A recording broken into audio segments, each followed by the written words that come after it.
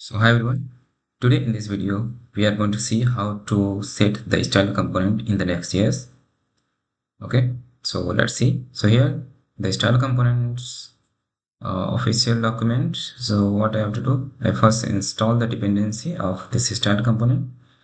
So just copy this command and install the style component. So we are installed. Now just run the project.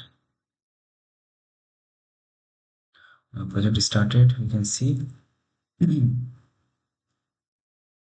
So we have this simple layout.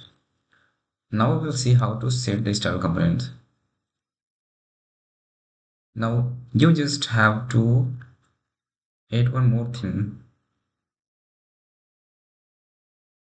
Go to the next config and here add the compiler option for the style component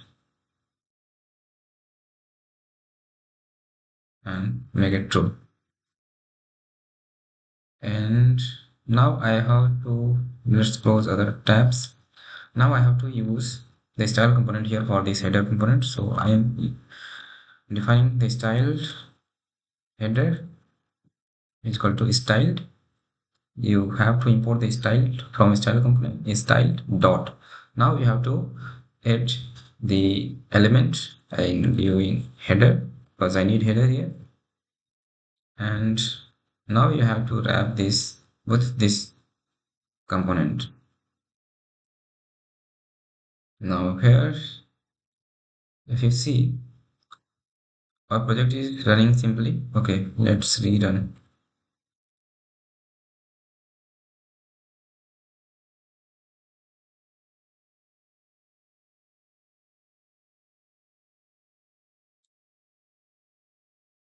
Now it's running. Now let's check after adding styles.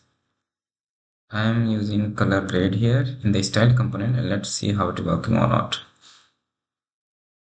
You have seen the color is red, you can see here, and same like that if I use background the red, adding 20 pixel, you can see it's working now, right? So this is the way how to set the style component in the Next.js. So it is pretty simple. You just have to install the dependency. If I go to the package registration, you just have to install this style component dependency and just add this compiler option, otherwise it will not work on server side. So this is necessary. If your style component not working, then you have missed this option in next config.mjs.